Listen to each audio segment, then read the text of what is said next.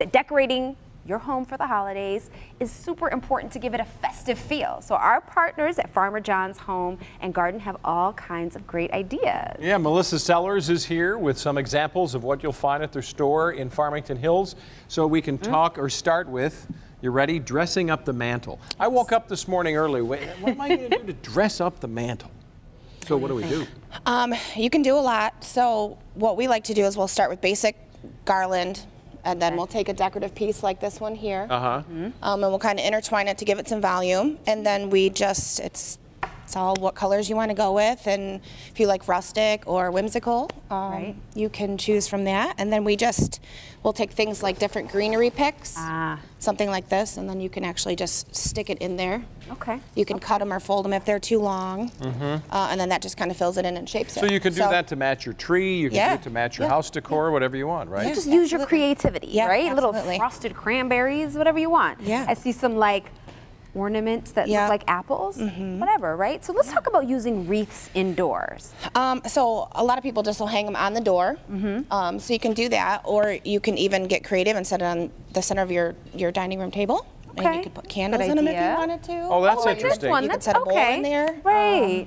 Yeah, so I never thought of that idea. So you could even take something like this, a tree, set it in the middle, whatever. Yeah, actually, if you look over to our table, I know we won't get a cutaway. We've done it in here in a way. It's a more modern look. So those are good ideas. What about the stuff that's down here forward? That's just stuff that's really great to work in with your existing decorations at home.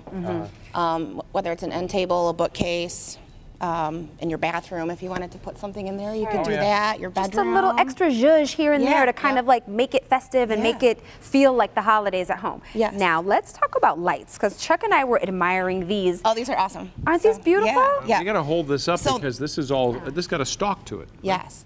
So these you can do a lot. Like on the mantle, I just kind of laid them in there. But if it was on your mantle, you can put them in there and just hook it onto the greenery. Okay. And it'll hang down. You could stick it in a vase, like you had mentioned. That was a good idea. Look at this. And they bend. Amazing pocket square. There you go. Yeah. Or you can even hang it. Very festive for the holiday party. There you go. Looking good, Chuck. Looking good. And then if you have kids at home, I don't know, you can add candy.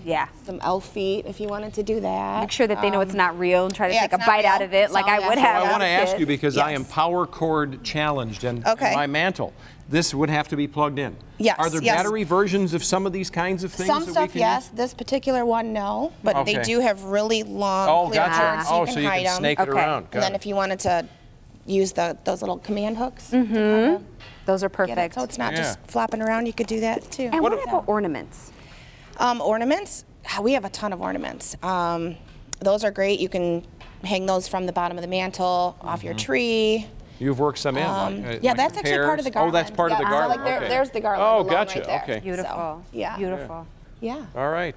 Well, let's take a look. This is inside the store, right?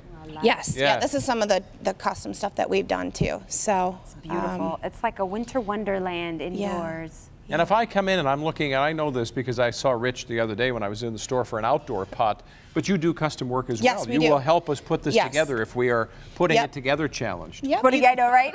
Yep. And you can even give suggestions, like get this and this and try it at home, because I think it feels good to kind of get your hands into it a little bit, right? Yeah.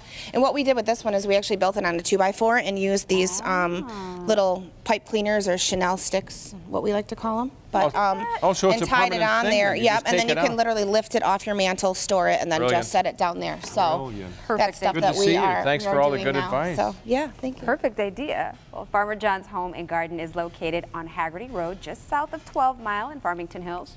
For more information, check out their website, farmerjohnsgreenhouse.com. Jason, over to you.